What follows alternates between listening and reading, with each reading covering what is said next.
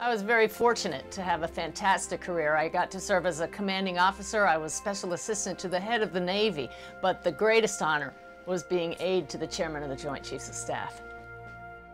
We would fly around the world in a big military jet, visit with kings and queens. I got to go to the White House and be on Capitol Hill quite a lot because the chairman's job is principal advisor to the president.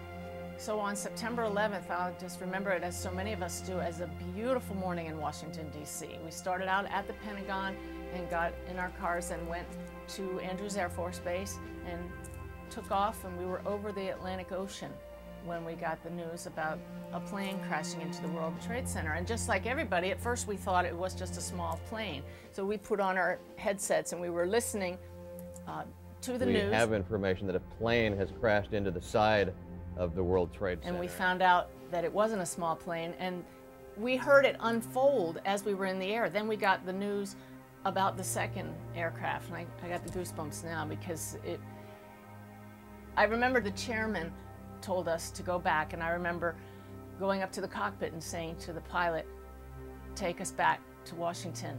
And we flew right back over Manhattan, landed in Washington, and approaching the Pentagon, you could see it on fire, see the flames coming out of it. And of course we went right away to check out the damage. And walking up to that gaping hole that was my office building, I remember thinking then and there, why were some people in the wrong place at the wrong time while others were saved? And these questions lingered in my mind over the next few days while the building continued to burn. And the first chance I got to get away from work, Ty and I escaped to our sailboat.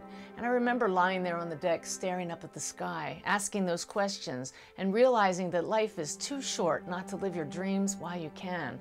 And we had had these dreams to go sailing off into the sunset on our sailboat.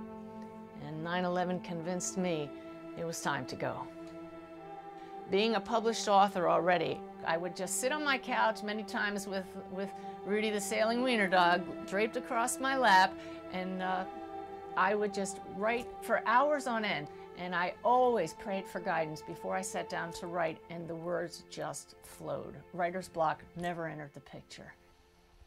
This whole incredible journey has taught me how important it is to keep our connection with God at all times. You know, I didn't grow up thinking spiritual thoughts at all, but now I really understand who and what we are, and that has just transformed my life from the inside out.